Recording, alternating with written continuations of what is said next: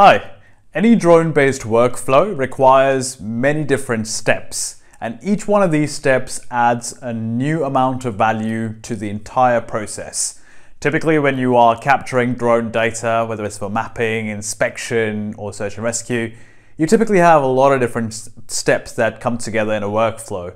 You have your data capture, you have your data processing, you have your data sharing, you have your measurements and annotations and reporting. But there is one step that a lot of people seem to ignore. And in fact, if that step is not done, it can lead to the entire process coming crashing down.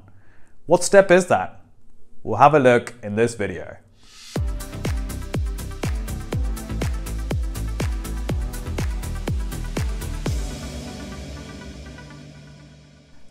Hi everyone, my name is Varun and I'm the founder and CEO at Hammer Missions. And in this video, what I want to do is I want to talk about a very important but often overlooked step in creating a drone-based workflow. So normally what we see is that people focus a lot about the data processing or the data capture. Now, obviously those two things are very important and are very much the critical steps in drone workflows. You need to be able to capture the data. And once you've captured the data, you need to be able to process that data in some meaningful format. And then obviously once you've processed the data, you need to be able to share it, whether it's with your own team or whether it's with your client or other stakeholders. And you need to make some informed decision from that data, whether it's annotating it for measurements or whether it's understanding the condition of an asset. So those are very commonly used steps, and I think everyone has to go through it. People do one step one way or the other. So, you might do your capture manual or you might do your capture automated. The same goes for processing. You might do your processing on the desktop, you might do it in the cloud. So all of those are very much depending on your specific requirements and your specific use cases. But there is this very important step that everyone seems to ignore. And that step is data verification.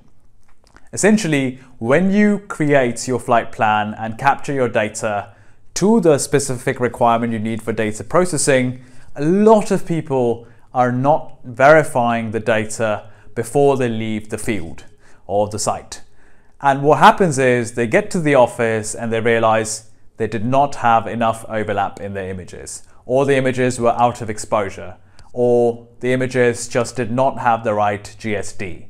And a lot of that happens because the real world is complex, job sites are complex, and we are working with really innovative but technical things such as flying drones and cameras with different specifications, and there's a lot of technology on the field. And whilst that makes things easy, it also means that sometimes things go not as according to plan, and we need to be able to prepare for that. So in a nutshell, what we notice is that a lot of people are not verifying whether they have collected the right data before leaving the job site, and they have to then go back to the site to collect the data.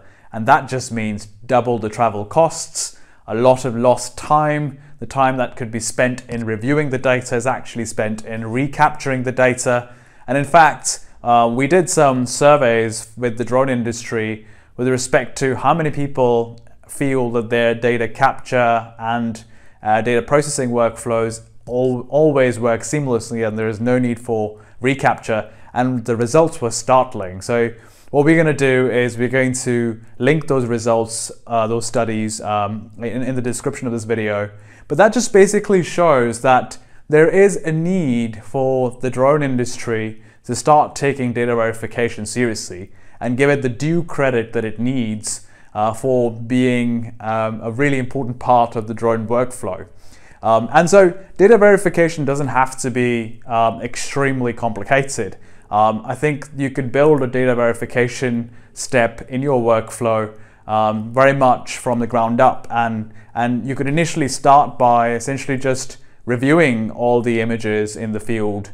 And this could be on an external device such as a laptop, or if you've got a smart controller, it could be on the smart controller itself. But just being able to sort of look at all the images and making sure you've got all the data before you leave the job site is just so critically important, and just so important for you to be able to do that whilst you're on the site itself, as opposed to having that moment in the office where you're like, oh, I wish I had better data.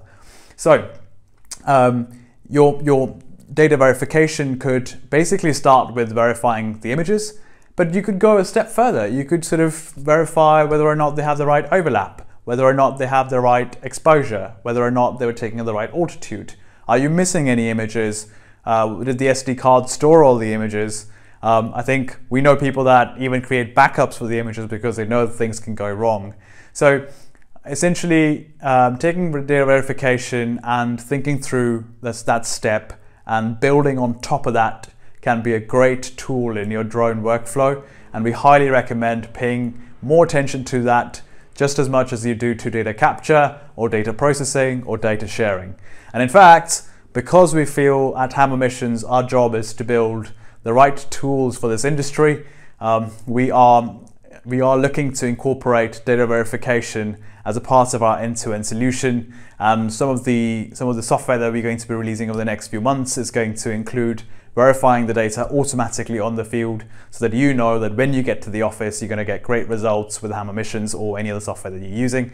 And we think that's where the industry needs to move towards, where you have a seamless data capture, verification, processing and sharing workflow, and you do that over and over and again and get better at it. So hopefully this video was interesting or important. If you haven't come across data verification before, if you like this video, do give us a like, and if you think that other team members in your team might benefit from this concept, do share the video with them as well.